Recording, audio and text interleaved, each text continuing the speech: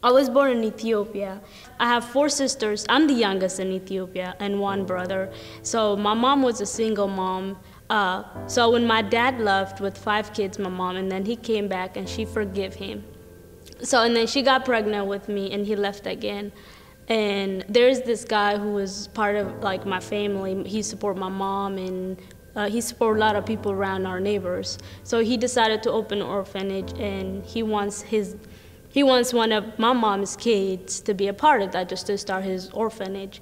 And my brother's like, well, I would love to be part of that, but he's older than me, so he doesn't have more time to stay in the orphanage, because when you are older, you can't stay that long.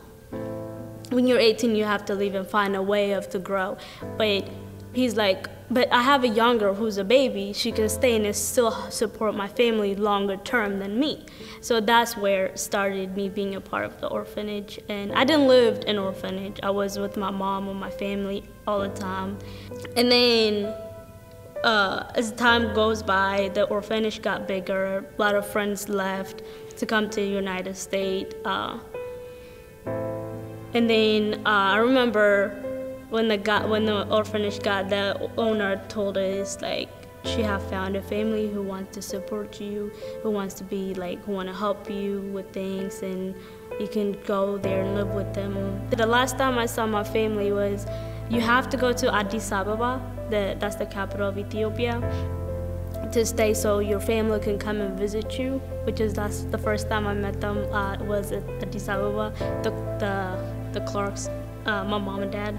And before that, I saw my mom for like a day so she can come and sign the paper and stuff, and she brought some of my sisters, and that's basically it.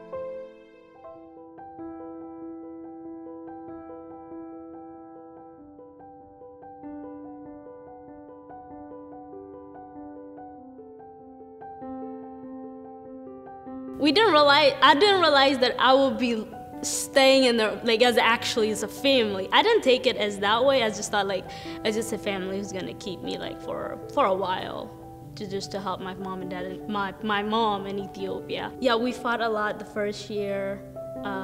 There was a lot of conflict, not understanding, like, how to love me or to understand me. Well, included, like, my parents too. Like, there's a lot of miscommunicating.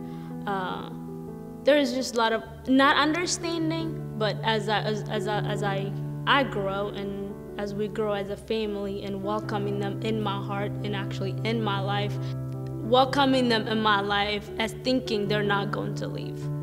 Because since I had already have in my mind that, well, I already left my family, like, what is this? They're gonna leave anyway. So I trained myself, or I welcomed them in my life. That took a long time. Basically, my journey is based on Joshua 1:9, God will be with you wherever you go. That's what I've been holding to from the day that I came here, because there is a part of a story that is lead to my life that get me closer every day with God.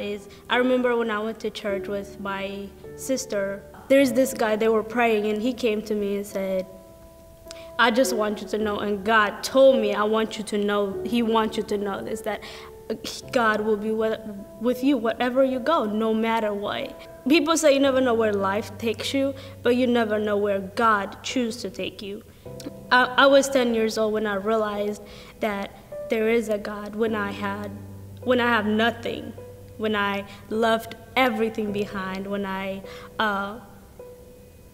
just like restart my life without speaking no language, with leaving my mom, my sisters, and my brothers, and anything that I treasured. It was hard. It wasn't the best thing that I want to go through. I don't want anybody to go through what I came from. But at the same time, if that's what it takes to get close to God, I would redo it again. I would do it. Because I don't know. It's the best thing.